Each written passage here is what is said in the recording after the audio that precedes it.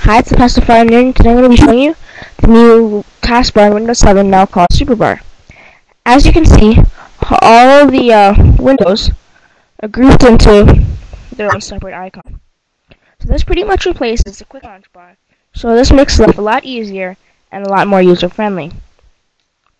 So if you have multiple windows open and you want to see just one,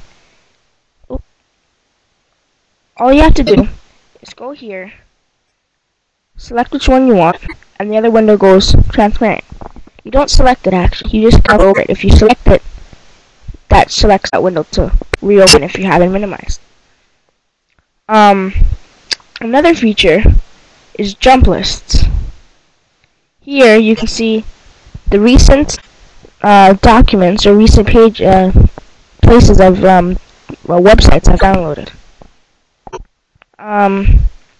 Jump lists here. See pinned folders to Windows Explorer and recent places I visited.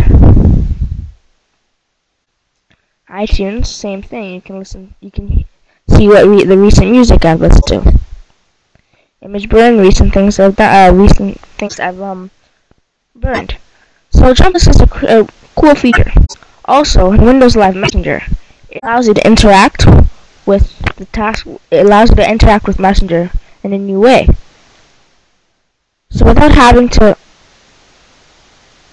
do all this, you can just go up here and you can go to your MSN homepage, go to your email inbox, view your Windows Live profile, send an instant message, choose whether you want to be available, busy, away, or offline. And right now I have to sign in, and you can unpin this program and close all windows. So that's another cool feature in Windows 7, the jump lists. Another feature is when you have multiple windows open and you need to check something on your desktop. To minimize all of these icons again, it's a pain. So all you have to do is just hover over this and you can see your desktop.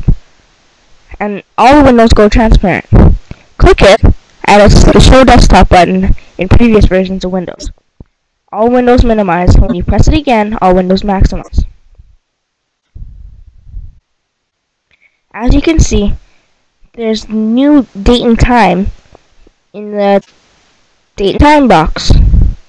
You no longer have to actually click and see the date. It shows both date and time in the new SUPERBAR.